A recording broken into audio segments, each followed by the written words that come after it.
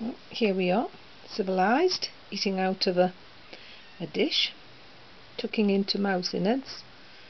One of the less attractive aspects of hand rearing a predator is making sure that he's going to get all the disgusting things that he would choose to eat in the wild.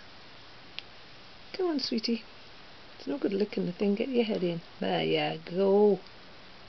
Yes. Yes, all that disgusting animal stuff. But it's going down a treat. He gets a little excited wobble on his head like, ooh, food, I'm so excited. Yes.